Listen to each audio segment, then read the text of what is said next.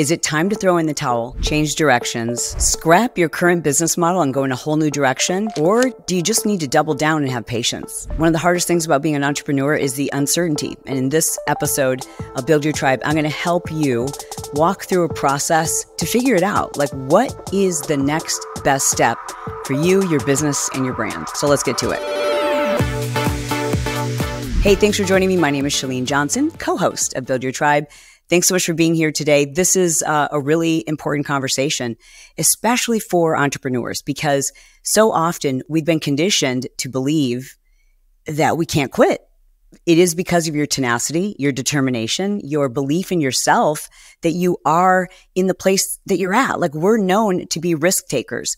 And oftentimes that can be confusing when we're looking at what feels like signs and signals, yet in the back of our mind, we also might be hearing, well, yeah, but if you quit, you'll never have that comeback story.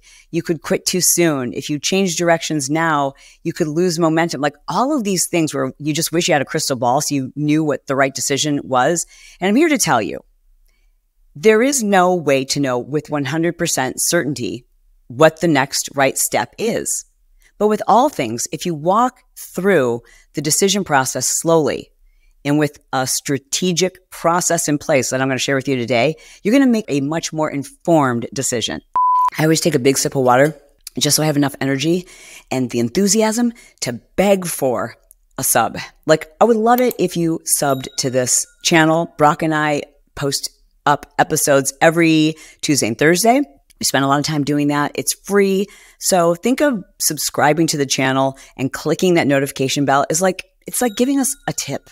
It's like saying, hey, thanks, I appreciate you. It doesn't cost you anything, and we certainly do appreciate it. It helps push these episodes out into the algorithm. All right, enough begging. Back to the heart of the matter. First, I don't want you to think of pivoting as quitting. I mean, you're an entrepreneur. So your business, your brand, your journey is always going to take different twists and turns.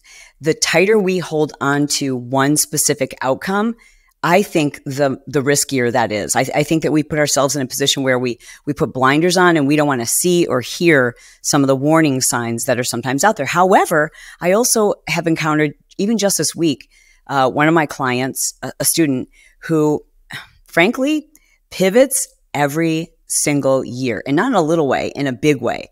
And I'm trying to figure out how much of this is just a self-sabotaging mentality or fear. Either way, with this strategic process, I think you're going to make a much better, a much more informed decision. I'm going to share with you 7 different principles to help you decide if, in fact, it's time to make that change. The first of which is to ask yourself if growth right now is stagnant or declining in your business. Now, you can look specifically at your business, but I also think it's important to look at the industry, the people who are doing what you do. Look at that and don't allow fear. Like, okay, we were once making this much money, or we once had this amount of growth, or holding on to a time in the past where you were making a lot more money or the business was much more successful. Don't allow that to dictate what the future looks like. You really do have to look at things objectively and say to yourself, like, okay, are things generally declining for everybody, not just us? Or is it just us? Because if it's just you, it might be a matter of shifting your business model. Number 2, a decline in customer demand. Now, I know this might seem very similar to number 1, but it's different actually, because, well, I'm going to give you an analogy. When I was doing fitness infomercials, when those launched back in like 2004, 5, 6, 7, 8, like back in the days of P90X. Do you remember P90X? When that aired on TV, when you purchased it, it came to you via DVD. You got DVDs of the workout. You know what didn't exist at that time? YouTube.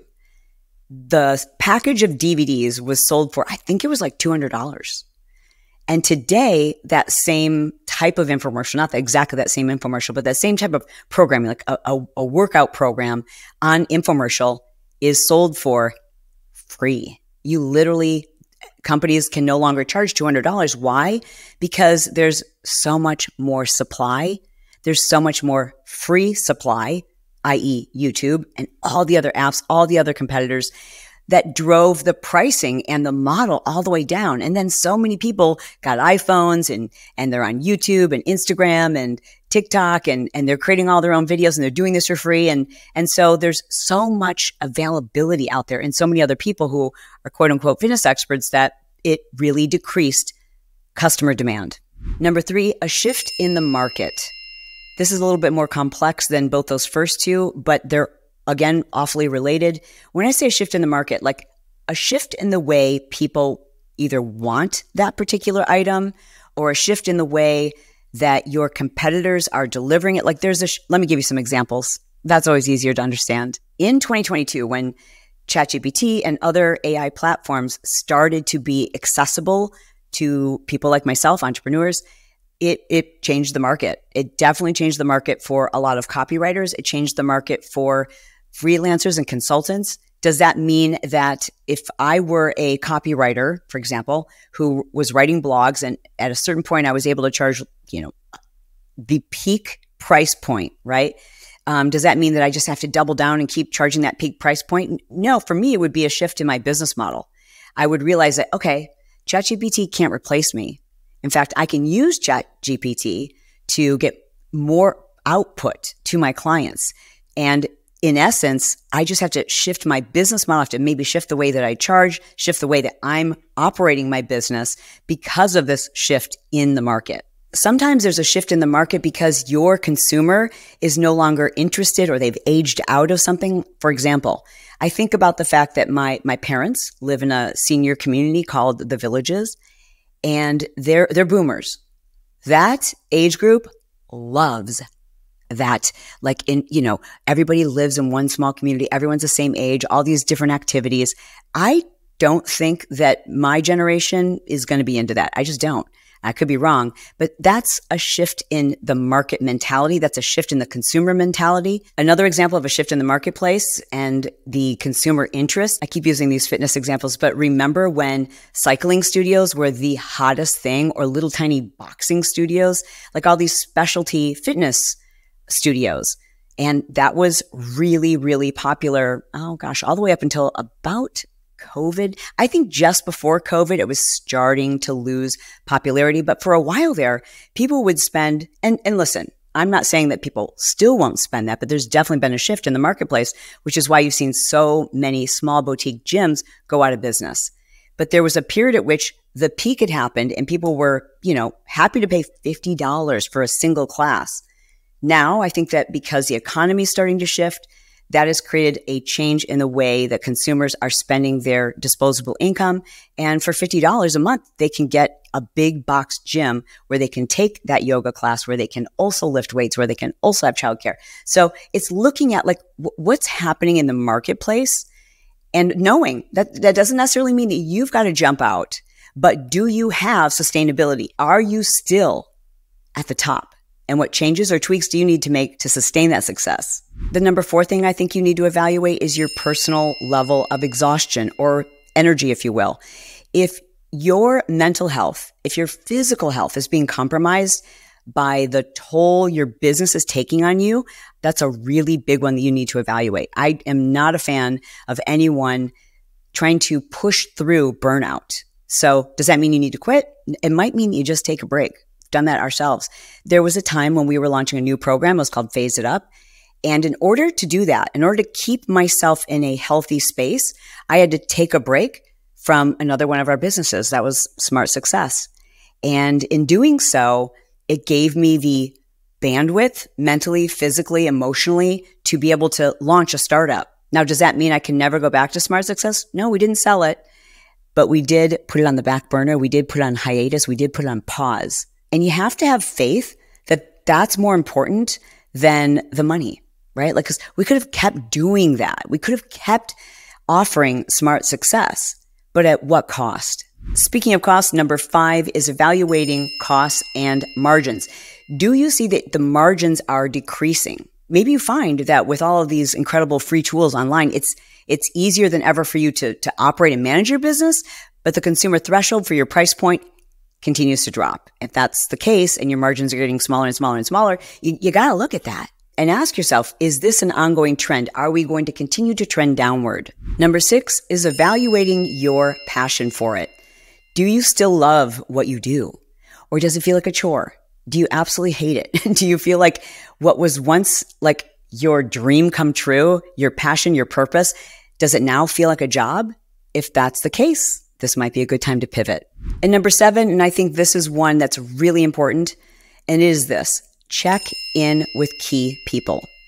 And oftentimes the people that we forget to check in with are our team members. We don't want them to know that we're even questioning the future of our business. And I think that's a mistake. I think that our smartest, I know this is true for me, the smartest, wisest, most caring, thoughtful people are the people on my team. They know the business. They oftentimes see things that maybe they didn't feel like they had permission to tell you what they thought you should be doing or how the business could change or pivot. Or maybe they're seeing what your competitor's doing and you've been so busy in your business that you haven't had time to look around and notice other things that are happening.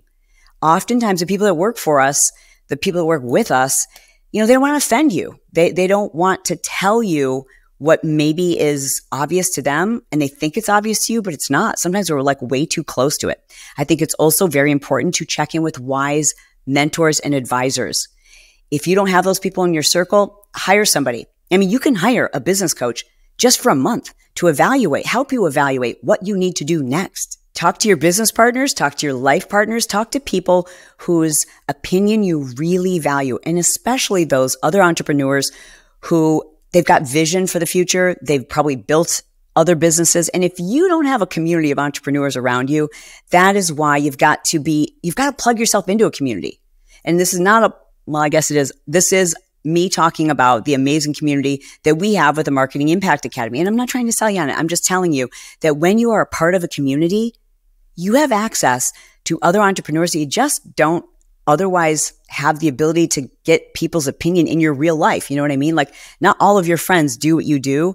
When you are a part of a community, and I hope you are in one, it's just so powerful to get people's perspective who aren't in your industry, who can look at things from a distance and see things perhaps that you're too close to see. Those are your 7 strategic steps. But I do want you to also consider how often our have you heard of the sunk cost fallacy? The sunk cost fallacy refers to a psychological condition, it's a thought process wherein we aren't willing to give up or quit on something because we've been doing it for so long or because we've already spent so much money on it. And a great example of this is when my husband and I thought that we wanted to launch an app for one of our programs. And I could ask him right now, but I think we spent, hang on. Hey, Brett, how much money did we spend on the app before we pulled the plug? In total. Over $200,000. We had invested over $200,000. And then we went through this exact process, the one that I've just shared with you. And it was very clear to us, this is exhausting. I don't have any purpose for it. I'm looking at the changes in the market. Like, everything pointed to the word, okay, it's time to pivot. It's time to just walk away from this. What held us there a little bit longer than what we needed to was the sunk cost fallacy. Our belief that, gosh, we've spent so much time and so much money doing this. Should we hold on a little bit longer? And I'm here to tell you, we made a difficult decision, but it was the right decision. Recognizing when it's time to make a pivot doesn't necessarily mean a complete exit, like I just shared with you. Sometimes it just means making a change to your business model, the way that and what you're offering to your clients and how you're charging them and what the customer experience looks like. So remember, don't be quick to quit, but don't be stubborn to pivot. I hope this episode of Build Your Tribe has been helpful to you. If it has, I would love to have you take a moment and double check and make sure that you're subscribed.